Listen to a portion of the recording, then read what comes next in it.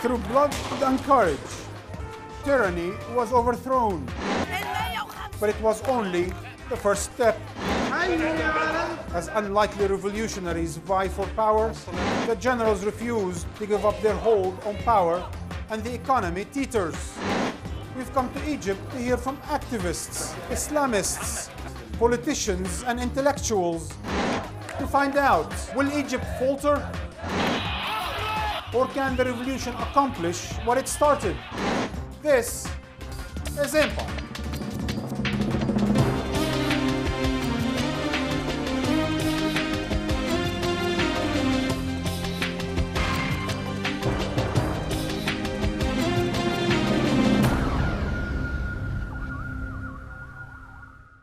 Hello and welcome to Empire from Tahrir Square. I am Marwan Bishara. A year ago, the young people of Egypt have achieved the unthinkable. They overturned decades of despotic rule within days. But ousting a dictator was only the beginning. Replacing dictatorship with democracy proved a far more complicated task in light of the Islamists' control of the National Assembly and the generals' hold on power. Hardly the forces of democracy and freedom. In barely a year, the sense of enthusiasm and collective inspiration across Egypt's revolutionary movement has given way to unease and uncertainty. But there is no denying the magnitude of what has been accomplished. We achieved three items very important. We break the culture of fear, we obtain our right to make demonstration, and third, we obtain our right to criticize the president. Because, you know, in our culture, the president is half president, half God. That president and his dynasty are, of course, now gone. But that doesn't mean freedom and democracy are guaranteed. Despite the success of the first wave of democratic elections, there is a sense that not everyone in society shares the same definition of democracy, least of all, the generals.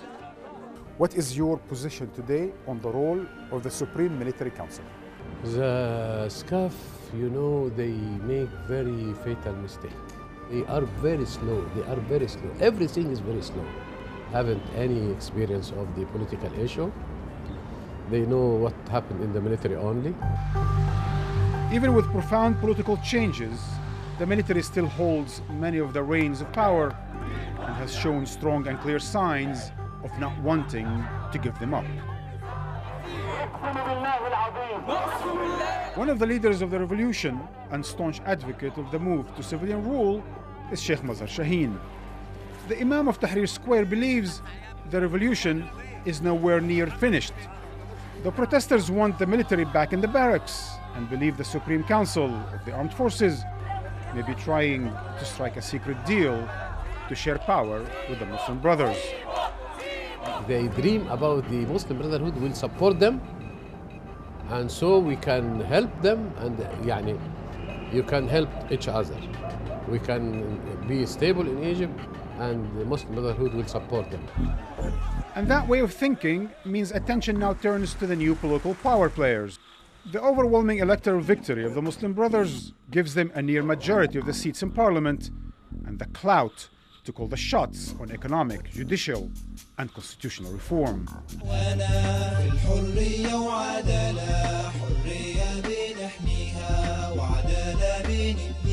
The Brotherhood have been building a power base for years, recruiting young and old alike by providing food, education, and social safety net for Egypt's poor. But the question is, will the Muslim Brothers strike some sort of a deal with the armed forces? No. All Islamic parties against military now. All of them? Yeah. Because they took power? Yes. They speak about power now. They have power now. But before that, no. You won't make something between him and the military council. The relation was good. After election, no. But not everyone believes it's that straightforward. Many who took part in the revolution believe the political motives of the Muslim Brotherhood are deeply suspicious. The military and the Islamists want to contain the revolutionary movement? Of course. contain and overcoming the new generations, controlling the new generations of the middle class, reproducing the same political rule in Egyptian political system. What role then do the revolutionaries play? You know, we have to interfere in this moment as a secular people to support the secular action. If you leave the situation like that and you don't interfere, it will be a disaster. The motives of the military and the true objectives of the Islamists are major questions which have still to be resolved. What kind of deals are being struck to preserve the status quo? And why is it that those who last year were firing the shots are still the ones this year who are calling the shots? For a first-hand perspective on the Muslim Brotherhood's vision for Egypt, I sat down with the group's strongman, Khairat al-Shatir. It's been a year since the removal of Mubarak. What's your assessment of this year? My assessment of the past year is, firstly, the Egyptian people have succeeded in getting what they wanted and forcing Mubarak and his regime to leave. Secondly, the regime has gone, but its culture and regulations still need to be changed. And thirdly, the spirits of the Egyptians were unified to topple Mubarak on the 25th of January. Now they have weakened. Why did that happen? The revolution happened because the toppling of the Mubarak regime was a common goal for all Egyptians.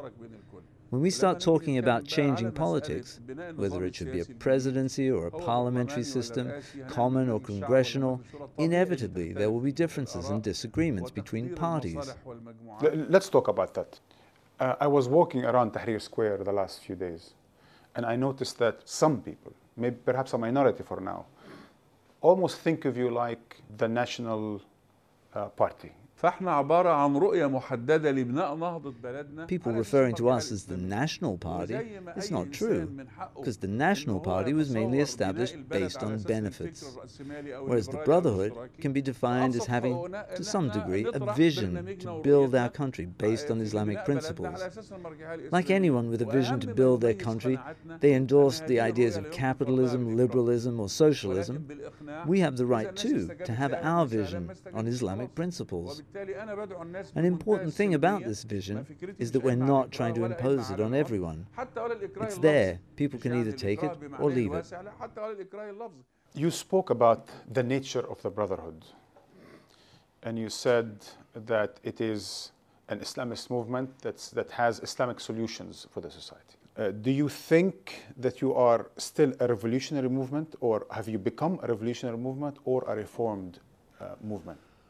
Our principle is based on an indefinite, peaceful change, starting with building the individual, then the family, then the people, and then a government to democratically represent these people. This is our main principle. Now, what happened on the 25th of January was the result of oppression and corruption by Mubarak's regime. So, as a result, we rebelled against this regime. In regard to our principles for change, we will go back to our original principles, which is persuading people with our vision. But, Bashmandis, you have been against the recent movements on the street, especially civil disobedience. We are neither for nor against these strikes. We're saying two things. First, we are with the people in demonstrating peacefully, and we support their right in expressing themselves, even if we disagree with them and reject any forceful confrontation with them. Second, every time the people have demands and take to the street, we cannot go with them. We're a big movement and have to have a clear strategy and evaluate situations based on our strategy. So if we're required to go down and protest, we will. But they lost patience, Bashmandis. A number of demands, basic demands, were not fulfilled. I want to be clear about something. The military establishment had been ruling Egypt directly or indirectly for more than 60 years. So dealing with this establishment and curing it will take some time. But how are you going to do that? Through pressure, through cooperation, through complicity? There is no wisdom that agrees with violent confrontation that results in bloodshed. As for the political confrontation, we must use dialogue. Would you go down to the street again? Most likely. That option is always on the table. One of the most important challenges facing Egypt today is the constitution. Are you about to do a constitution of the majority or a consensual constitution? Our main aim is to get a majority agreement, but not the majority alone. However, we understand it's impossible to get everyone to agree. For example, economically, the majority of the right wing comes and demands a free economy.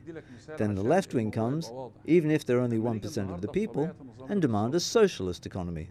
So how are we going to agree? It's impossible. You have to decide on one. But there are slogans of the revolutions that were very clear demands. I don't reject social justice. Imagine the opposite. I want to assure everyone that we don't have any issue with most of what's on the table. If there is a problem, it would be fitting the military within the constitution. It's a central challenge. Yes. Some might think the problem might be in citizenship, freedom of belief, etc. This is the stereotype people have about us, and they use it to draw their own conclusions. There may be disagreement within the Constitution, but on the question of human rights and citizenship, I personally, and on behalf of the Brotherhood, Freedom and Justice, we have no problem with these issues. For our international viewers, the question is, it's not just exactly a question of numbers, how much of a majority or how much of a consensus. The question is, will this be an Islamic majority or there will be a consensus with secular and civic forces? Obviously. Our election coalition didn't include Islamic parties like Al-Nur. But on the other hand, we had secular parties, so it's clear. Do you expect to go into coalition government with the Salafists in the future? No. We are two distinct Islamist parties. The idea of an Islamist coalition is unacceptable for us and doesn't exist. We are saying a broad coalition government representing all parties that win seats in the parliament, open to all parties with no exceptions, with the possibility of representing people that weren't previously represented in government. Would you support a military president, or you only will insist on a civic president? No. Let me make something clear. I don't want to reject a military or a civic president on principle. Now, and after 60 years of military ruling, it will be difficult for the Egyptian people to accept a military president. My last question, سؤالي الأخير. Do you expect to be partners with the military in this next transitional period, or you expect more tensions and perhaps more political confrontation with the generals? We're trying to deal with the issues in a peaceful manner and with as broad agreement as we can. This doesn't mean sharing posts with military generals, but we have a vision as Egyptians that we want to reach a real democratic ruling with different institutions representing the people, and to ensure that the right thing is done, a peaceful transfer of power, an opportunity available to everyone to benefit from what their country can offer. But the problem here, Bashmandis, is that the Islamists and the generals are not exactly known to be Democrats. We want to ensure it's a democratic system. The issue isn't just the president or parliament. We mustn't forget that there are former military generals in ministries, committees, mayors, deputies. Therefore, to fix these problems to an acceptable level for the people will certainly take time. I'm applying pressure as long as it doesn't lead to violence and bloodshed. That's a huge challenge. Yes, reform, but bear in mind that both wisdom and maturity is needed in dealing with this issue. When we felt these principles were threatened, we took to the streets in millions, not caring about the military or anyone else. Now they want the government to remain until June 2012, and we're saying that we do too, in the country's interests. Today, it's in the freedom and justice interest to delay in order to find serious partners. We must delay, but it's in the country's best interests. On this sobering note, Bashmandis, that was the Muslim Brotherhood's view. But there are many other voices in Egypt clamoring to be heard. For that, I sat down with 3 activists to gauge the political mood in the country. Mahmoud, it's the revolution of the youth. But the youth are still on the street. They're back to the square. So what's your assessment? Has this been a big disappointment? Personally speaking, it's been about 370 days, and until now there hasn't been a single conviction or account of accountability that has happened towards people who have killed, the revolutionaries in the street.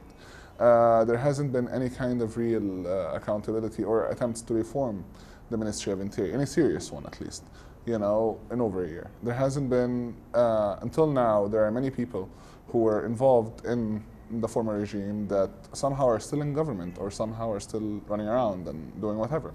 And you have a transitional period that was supposed to end in September and somehow got extended in 2013.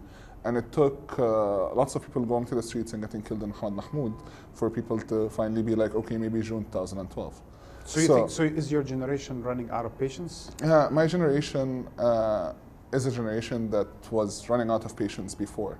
So for them, any kind of speedy movement in terms of what needs to be done is essential, because they're the ones who are going to carry the weight of this country for the other 30 years.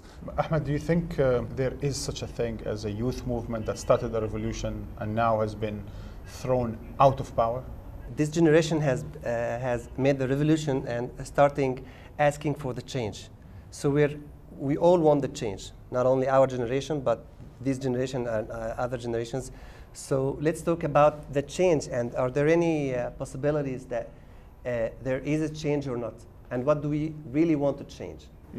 For the last 130 years since Britain has invaded Egypt, we have a freely elected parliament. This is the first time. So this is a real accomplishment. Dina, what I hear now from Mahmoud and Ahmed is a revolutionary impatience and a reformist patience. What's your take on this? It's not to be impatient or to be patient, but just to see a global point of view, what people really need. The young, they have power, and that's the right. And I'm one of the young, actually. I'm one of the protesters who were in Tahrir Square. I know what we need, I know what we feel. When we were participating in the revolution, we wanted things to be happen fast, just because we wanted to get rid of Mubarak. And then we started after the revolution, when he stepped down, we started thinking about how to rebuild and how to destroy the whole regime. So that's the main challenge right now. Mahmoud, differentiate from me how much of it has been a revolution, how much of it has been a coup d'etat on that level of the military? That's exactly my point. The military's job is to protect our borders. They're the security guard at the end of our very nice villa that is supposed to protect. It's not supposed to tell me how to live. It's not supposed to tell me how I should conduct my affairs. It's not supposed to punish the son of the friend of my son who caused lots of ruckus and throw him inside the room and beat him. It's not supposed to shoot my son if he ruins something in the villa. And I should have the absolute right and ability to fire this person if push comes to that. When you wanted to have this revolution, you wanted freedom of expression. You wanted freedom of religion, to be able to go and pray in your mosques without anybody telling you whatever. And you wanted freedom from fear. The fact that there shouldn't be fear, that there shouldn't be secret apprehensions, that there shouldn't be torture, that there shouldn't be killing of protesters without any kind of accountability or trial. And this has not happened. Let's get to the slogans of the revolution. Yes. So the slogans of the revolution were quite simple. Bread, freedom and social justice.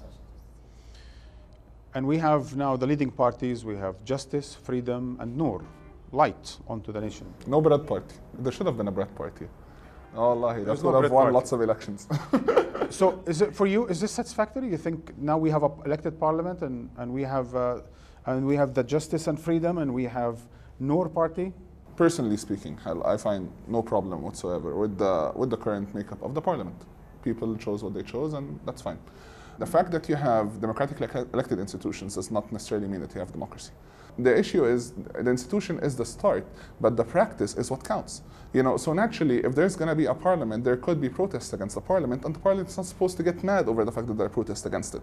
They could call for more patience. They could say that what's happening is being unfair. Completely their right as well, and those people have the complete right to go protest against it. I guess the Noor party and the justice and Freedom Party have accepted the democratic rules of the game or not, Dina? Of course, before the election started, we said that we will accept the results, whatever is going to happen, because we want to establish for a state of law, state of freedom, state of respecting people's demands. So we stated from the very beginning. And now I want to say that we really appreciate protesters' demands and action right now. Specifically, I'm talking about the peaceful way how to express your demands. Don't you notice that every time some of these concessions made by the military have been done under pressure from the street? And we have many ways to do that pressure. One of the ways is to protest in streets, and we have another diplomatic ways. So maybe it's not so vivid for people, but it's been done. So it's how to do it. Which is what? To call to have a delegation to go and to talk and to try to use pressure, because we have now the power of people, voters. So I have now this power. Before I didn't have it. So let's do it. Let's take people power so that we can talk about by using this power. So that's another way to have pressure. For you as a let me call you a younger member of the Salafi movement, so how does it feel for you now to keep talking about democracy, our first day of democracy? This is not exactly part of your discourse in the past. So do you feel that there is a transition now in the movement? No, let me tell you something. If I'm talking about democracy, it's just like freedom. You don't have the freedom to be, for example, go naked in the streets. You don't have the right. There is a law even in America called indecent exposure that will judge you if you did this. All right? So what do you mean exactly by freedom? Democracy is to make legislation, all right, that misfits with the Quran. All right? Mahmoud tells you democracy is the rule of the democratic values. No, there are two definitions for democracy. Please let me complete. All right? This is a very important issue. All right? If you said this is only the democracy, we disagree with this meaning. But if you're talking about the mechanism of democracy that is being practiced now, all right, which is the election, which is how to choose the president, which is the consultancy, which is a very, very important rule in Islam. And it has been mandated on Muslims to take a consultancy. It's called the Shura, all right? The president has no right to take... Ahmed, explain to our international viewers. Ahmed, hold on. Just explain to our international viewers. What do you mean exactly? Is the last word to the people, or is the last word to the sheikhs who interpret Sharia? No, this is a different understanding. I understand your question, but the problem is... But you're not going to answer it? I will answer it. Make legislation whatever you want, but in one condition, that does not conflict with the Quran. Who decides that? Who decides if it conflicts? This is our ideology. We're going to have to round it up. Mahmoud, Dina, Ahmed, thank you for joining us. We need to take a short news break, but when we come back, we'll look beyond politics into the long-term implications of the revolution on Egypt's identity and culture.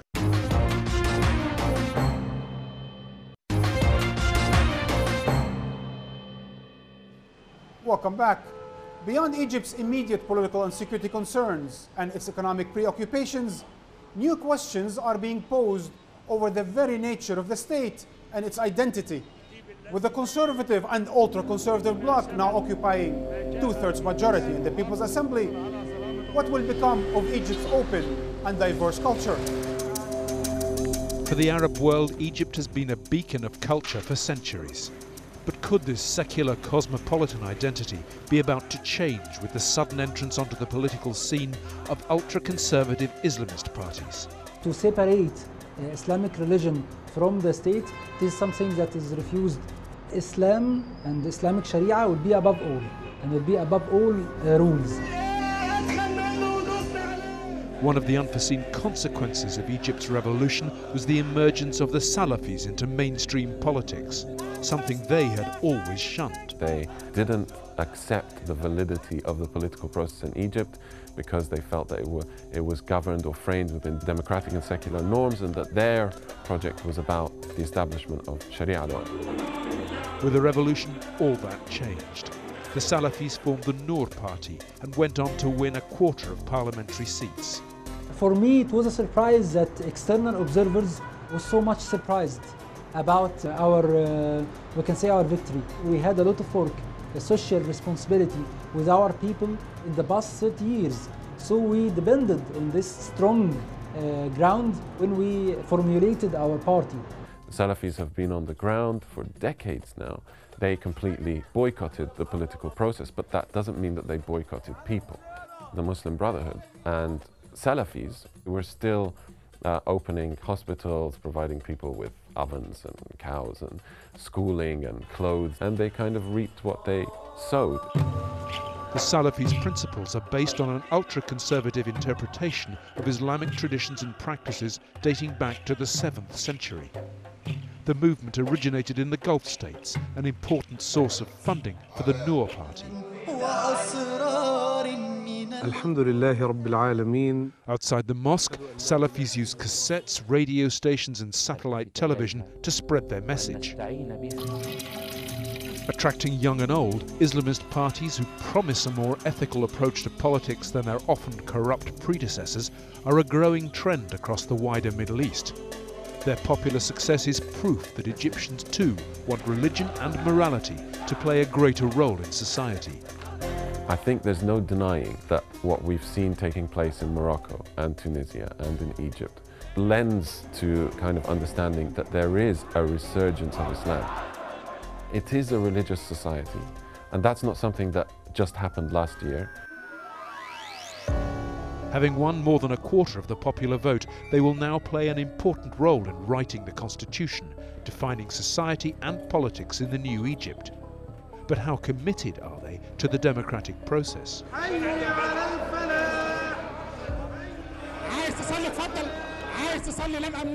In one of the first sessions of Egypt's new parliament, the Salafis broke into prayer and were shouted down by the Muslim Brotherhood. Salafi politicians try to sound reassuring. Democracy here is either in conjoint with the with Islamic principles. We will give everyone the freedom to express his feeling, to express his point of view. Whether or not they honour these promises will have a huge impact on Egypt's identity. I don't think that the Salafis will determine the long-term future of the country. There is a generation of people, far younger than those representing them in parliament, who have had a taste of freedom, who have emancipated themselves, and that generation is not going anywhere.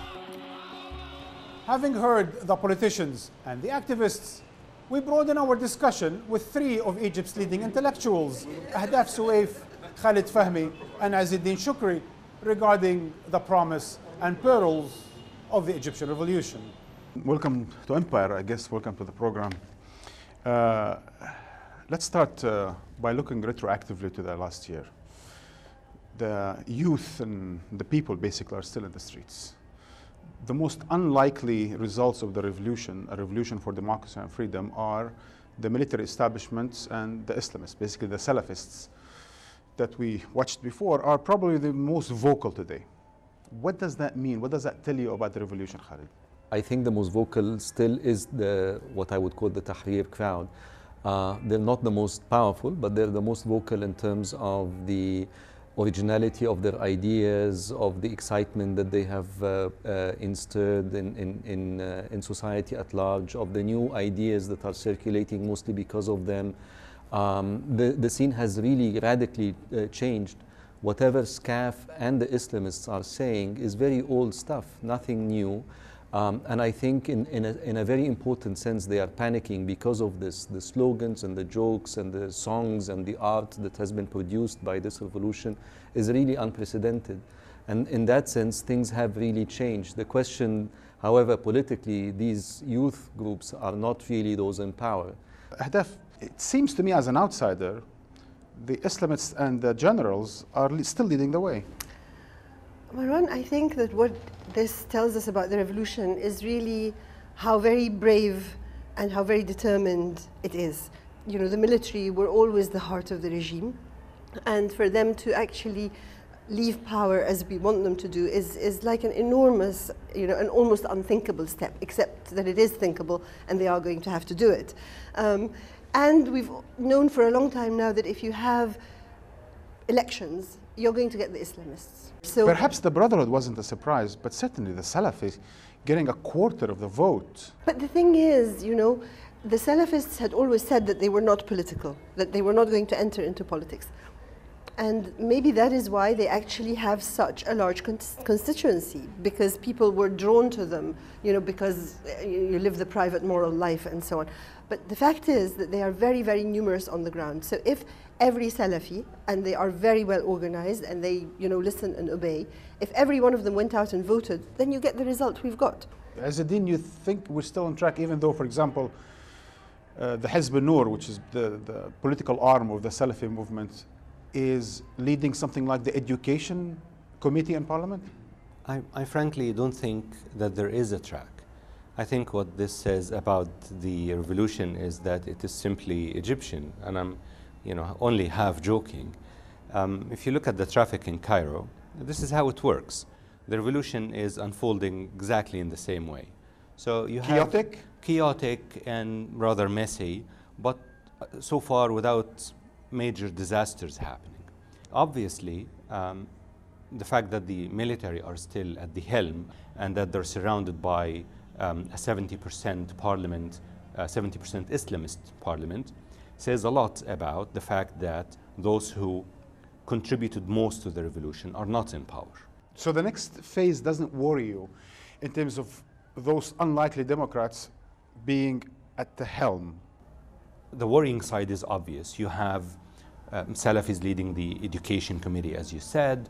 You have all those signs you can see in the parliament are worrying, because frankly those are not the signs that were in Tahrir Square. But all of this, in my view, is we're still at phase one, where we're fighting the authoritarian regime that is still entrenched in state institutions. Once this struggle is over, once the authoritarians are finally out, once someone else is at the helm, then the real struggle will start. Then the real revolution, if you want, will begin to unfold. Ahdaf, there seems to me that Azzeddine's the authoritarianism he's talking about is not only in the institutions, but it is now in the society. It is now in the political parties. Does that worry you? What the revolution has done is it has been very anti-authoritarian. And the people have now rejected authoritarianism. Now, what's very interesting, of course, is that this is something, authoritarianism is a value and a way of behaving that is shared by the military and the Islamist organizations. And so, in fact, I think that puts them both against the spirit of the revolution and the spirit that's taking hold in the country.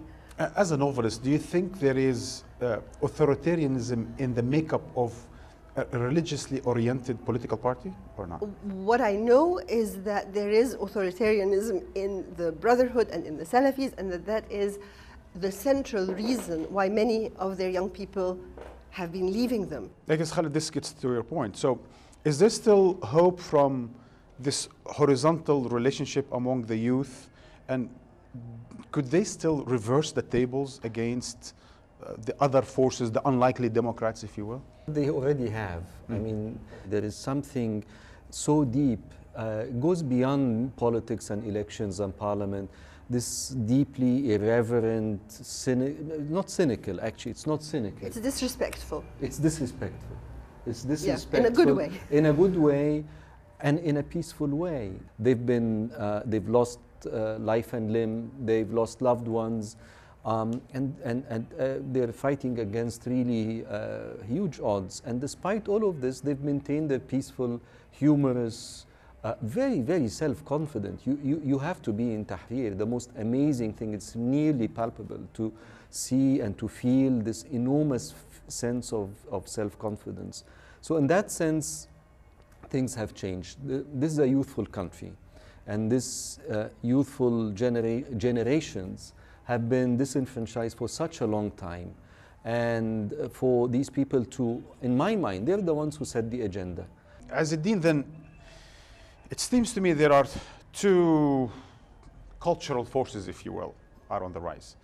There is that youth with its own ideas, with its own genre, if you will, And there is the new Salafists and the other Islamists around the block. How do you think this will evolve? I think the two forces we have are not the Islamists and the youth.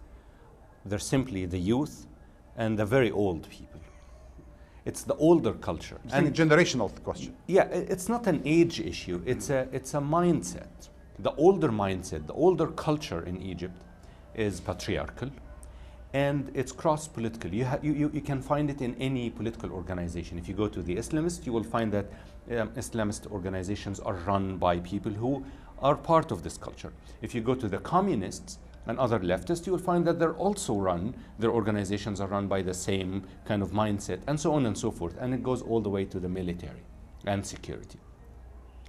Underneath, under the garb of this old officialdom, in all organizations and institutions, you have a thriving Egypt of a younger generation and a younger mindset and a fresher look at the world. You will find this new emerging culture, you will find it among Islamists as well. You will find it among Salafis. That might surprise you. You will find the same in the Muslim Brothers, and then you will find it in the least likely place, Ministry of Interior. Talk to the young officers, not the ones doing the shooting themselves, but there are a lot more, and talk to them about security reform, how they see reform, how can it be done. And their immediate answer is, you have to remove the older layers, because in my view, it's only a matter of time before we push this old, almost dead layer out, and then deal with all our issues as any society does. Hadaf, it seems to me, as Dean's optimism needs to be questioned, so at least for that. Do you share that optimism, or do you think now we have something to worry about with a parliament, with institutions that are old and are in control? What I'm worried about now is the next phase, which we will have to live through until the military let go. What we're having now is we're having a group of old men killing a lot of young people. And the fear is that this is going to continue until we actually prize them out of power. What's happening, of course, is that the military are looking to make a deal, and they're looking to make a deal with the power that is in place at the moment. With the Islamists? Yes. Division of labor? Well, one takes on security and they sovereignty, if you will, and one takes internal affairs, education, social welfare, and so on. It's a bit more than that. They want guarantees of their central place, in the finances of this country. So what does that tell you then? If the most patriarchal, the most authoritarian, most powerful groups in the country divide the influence in the country amongst them, I mean, that's pretty tough for whatever youthful generations out there. Well, it's natural that that's what they want to do. And it's natural that we, not that we, speaking for myself, are youth, but certainly on the side of the youth, are going to do every single thing in our power to stop that happening. Which brings me back to the question I asked Khalid. Do you think the youth are able to reverse the tables? Yes, definitely. You see, if we thought that they couldn't, then there would just really be no point to continuing with this enterprise of the revolution to anything, if what we actually believed was that authoritarianism is going to triumph. It isn't. 60% of this country is young, and the old are old, and they are few, and they are ill, and they are tired, and they are boring, and they lack imagination. And ultimately they lack energy. You keep on referring to them as the two central powers, and of course, yes, the military is power by definition, but I really think they've been defeated, and I think the Egyptian army is really ultimately very, very weak as a political institution, and it has lost so much. Not only credibility, it has well, the army didn't have much to start with. It's not an army that has a huge role in founding the modern state of Egypt. And it's an army that paradoxically, because of this huge amount of money that it receives from the United States each year for not fighting effectively, has made it very vulnerable in a very paradoxical way. It has allowed it not to reach any consensus or compromise with anyone else. So the army has no political partner. And if I were the Ikhwan, which is what you're... The Brotherhood. The Brotherhood now, with this huge victory in Parliament, what really would prompt them to have to reach a compromise with SCAF? So whether they cannot fight in the battlefield or not, but certainly they've been calling the shots in this country. Yes, they have, and they've been doing it with the Muslim Brothers, not alone. But if you also look at the agenda of last year, you will see that they have been pushed back repeatedly by the unorganized, messy crowd in Tahrir Square. So then Khalid is right. I agree with Khalid, not because the army is weak militarily or didn't fight or fought, but I think this youthful Egypt is pushing, and it will keep pushing. It will turn the tables eventually, or even throw the tables outside the window, because ultimately this is the majority of the society, and it's an active. This majority is led by an active group that is fed up, and the things they ask for are not that revolutionary when you think about them. They want to be like every other nation. They want Egypt to be like any other country. They just want to be normal people, and this is very difficult to resist. Khalid, how will this translate in terms of that which Egypt has been most famous, most blessed with? Culture, diversity, plurality, creativity, the arts. Looking at the art scene in downtown Cairo, looking at the new books, new movies, new songs, there was something really amazing and continues to be, and it has been mushrooming and flourishing like never before. I don't think that the Islamists would manage to put a stop on this. Do you expect they will try? Yes, because Salafis in particular are very sensitive about cultural issues, about questions about identity. It's not that Salafis or Islamists at large have a point about foreign affairs or the economy or transportation or the energy problems that Egypt have. But once you touch on these issues about women or culture or art, then they are very vocal. There is no underestimation of what the Islamists were capable of doing. They won more than 2/3, almost 3/4 of the vote in the country, which basically says that the secular, the more liberal voices in this country are not in touch with the people in Egypt. Yes, there is a majority in this country that sees a fusion between religion and politics as something important. Yes, there is a majority in this country that feels its identity is deeply intertwined with Islam. Those are facts. And yes, the liberals and seculars are a minority in this sense, if the focus is on this.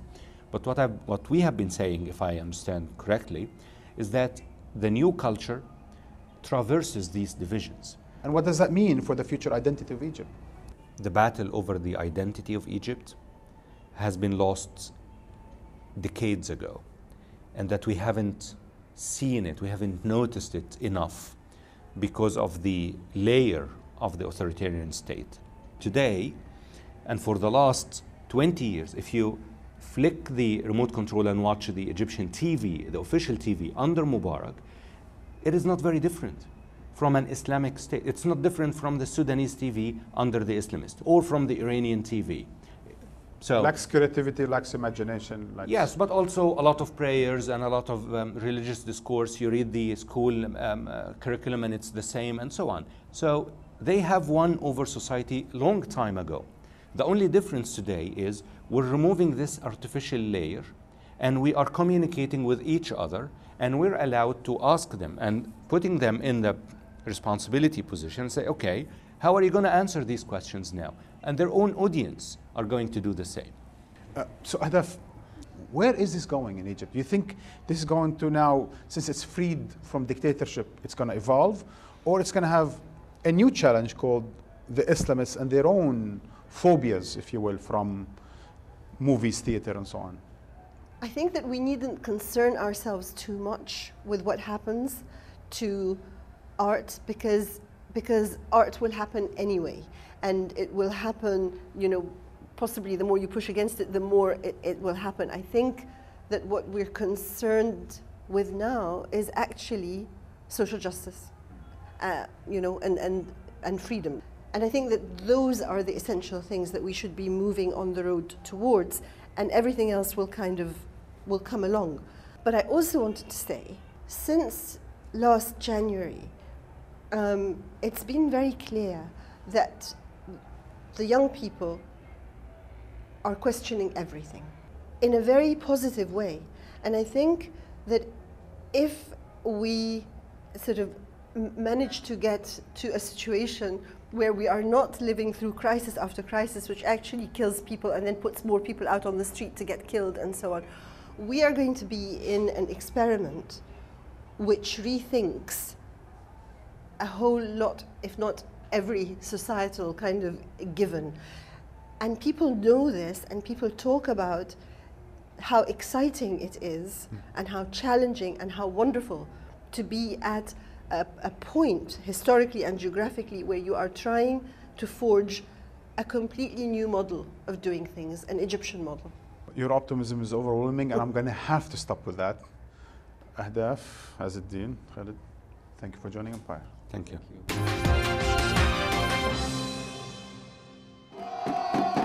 Egypt's beloved game, football, is under assault because of politics, not sports.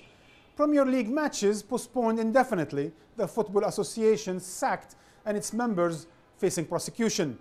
There is mounting evidence of a conspiracy behind the killings of more than 70 football supporters, who also happen to be supporters of the revolution and its defenders in the public squares of the country. Egypt's leading footballer, Mohamed Abu Trika, has accused the security and military services of complicity in the killings.